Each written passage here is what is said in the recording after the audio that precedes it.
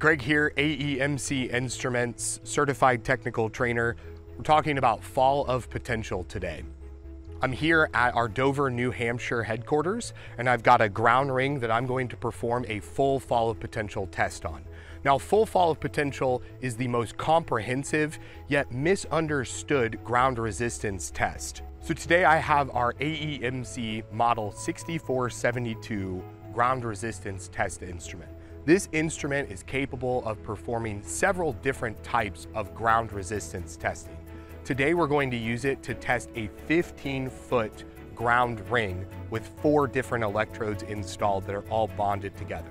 Now, this ground ring is already isolated, so I don't have to de-energize and remove it from any type of system that may add some type of influence to our measurement.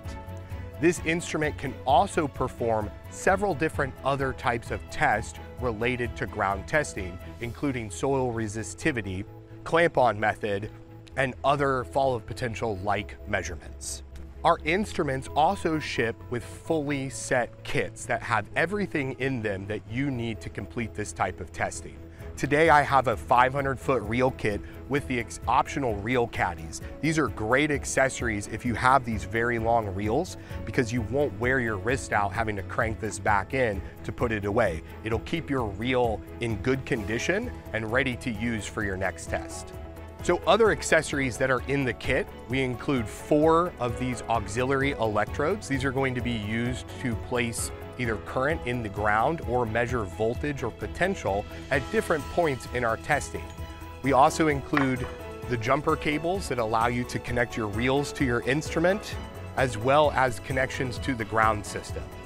Now, each ground kit will ship with one 30-foot green lead, but we also have additional 100-foot green and black leads for longer distance testing, where you may have your ground system located somewhere else that's more difficult to access for your testing needs. The AEMC Model 6472 has up to 60 volts of test voltage, as well as up to 250 volts of test current. Now, this instrument is unique in the fact that it has so very many test frequencies as well too. Now, generally speaking, for your everyday testing, you're probably just going to be using the automatic or auto mode for the frequency, but this allows you to customize your test frequency to fit what your needs are. If you're working around a noisy environment, having that automatic test frequency and all those test frequency options could be the difference between producing a good measurement and having a bad day out in the field. So, as I mentioned, we've already isolated our ground system that we're going to perform testing on today, and this is about 15 foot in diameter. So it's about 15 foot from one end of the ground ring to the other. Following the rules of fall of potential, I need to go 10 times the length or diameter of this ground ring. So I'm going to take this red lead out and place an electrode in the earth 10 times away. That's going to be my H electrode or red electrode. Its purpose is to inject current into the earth that then we can measure the resistance value between our ground system and our S electrode or the blue electrode. So now that I have installed my H electrode, which is my current injection electrode, 150 feet or 10 times the diameter of my ground ring, I now have to install my measurement electrode, and the first measurement I'm going to take is going to be at 10% or 15 feet away from my ground ring. So I'm going to install my blue electrode, which is the S electrode, into the earth about 15 feet away. Now, a lot of questions come into AEMC about the depth of the electrode in the earth, and we're primarily referring to the testing electrodes, not the actual electrodes that are installed in the earth for our ground resistance system. These electrodes can be inserted into the earth as deep as needed. If you have high resistance soil, you may want to insert the electrode a little bit further into the earth so we can cut down on the contact resistance of the electrode. Next, I'm going to connect to the ground system that's under test with the Mueller clip from the green lead. And I'm going to plug this right into the instrument. Now, our instruments are of course color-coded and have all the international designations on their terminals. Let's go ahead and connect the red and the blue leads to the instrument so we can begin our measurement. So we've made our connections from our instrument to our reels, to our grounding system, and we're ready to start the first measurement. Fall of potential, and full of fall of potential specifically, requires a minimum of 9 measurements. The reason for that is so we can produce a graph and establish our midpoint measurements, which will be the measurements at 50, 60, and 70% of our H distance. So for today's test, because I have such a short distance to my ground system, I'm very close to it, I'm only going to use the one connection, the green or E connection to the instrument to take my measurement. If I was somewhat far away from this ground system, I could use 2 leads, both E and ES, and use the 4-pole setting on my instrument. That builds a Kelvin lead and eliminates the lead resistance from my measurement. Another place that could be very helpful is if I had a ground system that had a very, very low ohmic value, maybe 5 ohms or less, because that may change the result of my measurement slightly. So in order to take my first measurement, I'm going to turn my instrument on to the 3-pole setting, and I'm going to simply press the start button to start my measurement.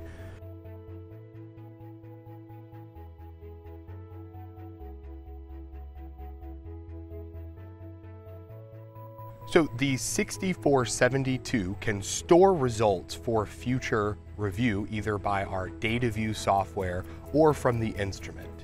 To store a result, we are simply going to press the memory button. It will pull up a screen to show us our current available memory storage options. We can store in object and test. Here I'm storing a test in object 2, test 3. To store the result again, I'm going to press the memory button a last time. The result is now stored.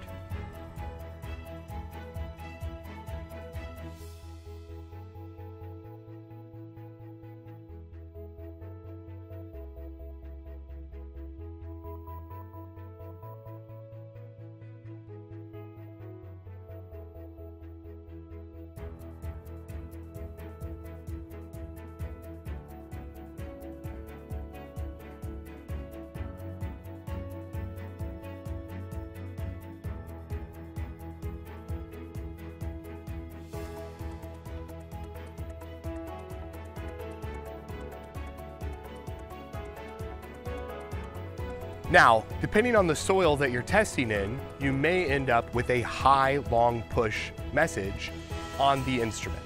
If this appears, simply press and hold the test button for longer than 2 seconds and release. If the beeper is enabled on the instrument, you'll hear the instrument beep twice.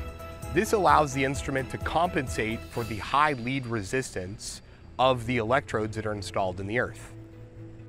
Now that we've taken our final measurement, let's head inside and produce a report. You can find a template report at AEMC.com. Under the Resources tab, navigate to Forms. Under Forms, locate the Fall of Potential report in the Excel file. Once downloaded, open it up.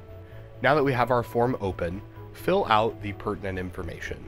We'll list the test conditions for the soil type, temperature, as well as the grounding system conditions.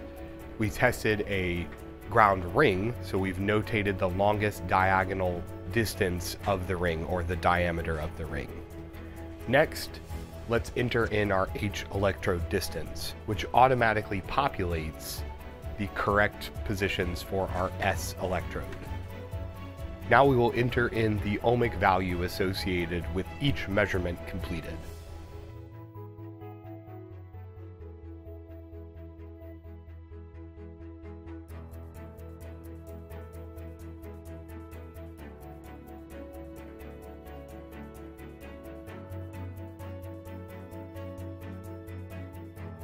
Now that all my data points are entered in, let's verify the accuracy of our measurements.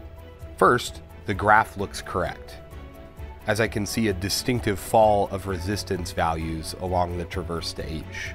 We're looking for a horizontal S-curve to appear on our visual graph.